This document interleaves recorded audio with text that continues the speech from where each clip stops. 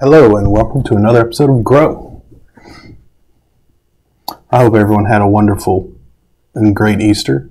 I know we were locked indoors, but that doesn't mean we can't celebrate the resurrection of our Lord and Savior. Now in this video, we're going to be looking at the first Easter. Our passage for this lesson comes from Matthew 28. However, before we get into the lesson, let's review our memory verse.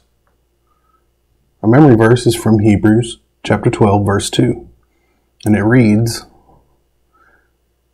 "Let us fix our eyes upon Jesus, the pioneer and perfecter of faith." All right, let's get out your Bibles. Turn to Matthew 28, verses 1 through 10. So in this passage, Mary Magdalene and the other Mary, they're going to go visit the grave of Jesus. And what happens when they get there is that they arrive to find that an angel rolled the stone away and was waiting and telling them that Jesus was not there, and commanding them to go and tell the disciples this news. So now, take a few moments, pause this video, read the passage as a family, and once you finish, we'll come back and answer some questions. But before you do that, let's talk about our big idea for the night. The big idea for the night is that Jesus beat death.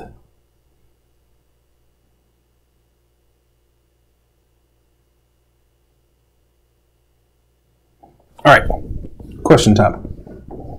First question. What did the Marys discover at the tomb? They discovered it was empty. Question 2. What did the angel tell the Marys?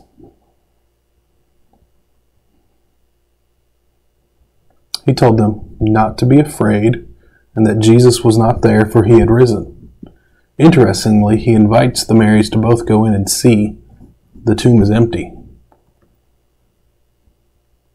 All right, this next question, I want you to take a moment, hear the question, and leave a comment below.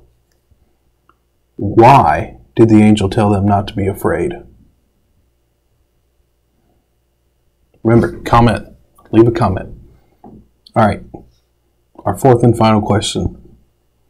How did Mary and Mary react to the news of Jesus being alive?